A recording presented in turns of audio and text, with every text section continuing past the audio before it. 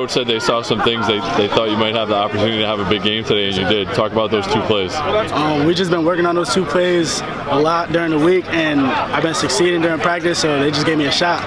And Coach always says not to count your reps, make your reps count, so I went out there and I just made it count.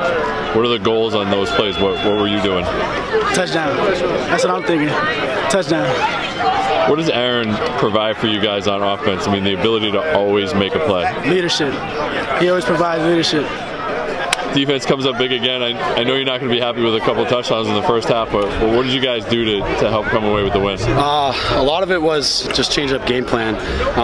We knew that they were going to start throwing short game. Had to eliminate the outside rush because that wasn't working, so we had to bring it up the middle. Had a couple sacks up the middle. Mike Mushaw, the front 4 guys created pressure. It was just beautiful, and we were able to get a good lick on the quarterback. 4 defensive touchdowns in 7 games. What does it say about you guys, the ability to turn the ball over? Oh, it's amazing. You know, it's one of the things that we really harp in practice.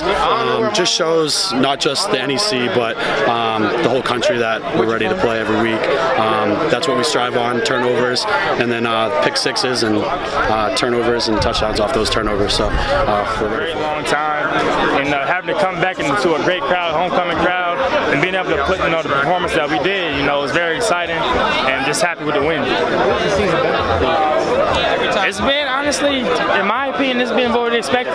Honestly, it's something that we take 1 game at a time, 1 week at a time, and we know that we give ourselves the best opportunity to go out there and win games. Obviously the extra stuff on the outside is it's weird for me, especially because I'm coming from a different type of programs up on the rise. But having success early and continuing to success, it's really been pretty cool. 4 defensive touchdowns in 7 games. When that ball hits the turf, what's your thought? Steam shovel. One of our coaches always was on us, telling us to steam shovel, look at the ball in our hands and make sure it's there, and that's what I keep doing. This defense has forced turnovers all year long, hold a conference opponent to just 2 touchdowns while the offense puts up 52. That's 3 complete games in a row for you guys in every aspect. What's it say about where this team is going right now?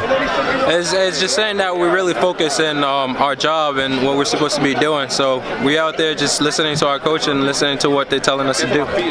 Somebody like Aaron running the offense and the ability to make a big play all the time, what's it mean for you guys, aside from the fact that you get on the field real quick? It really helps us out knowing that the offense is doing their job, and that really helps the defense knowing that when we're out there we got to do the same thing and help the offense out. First, the offense looked pretty good today from start to finish. Obviously, you guys capitalized when you needed to have the big plays.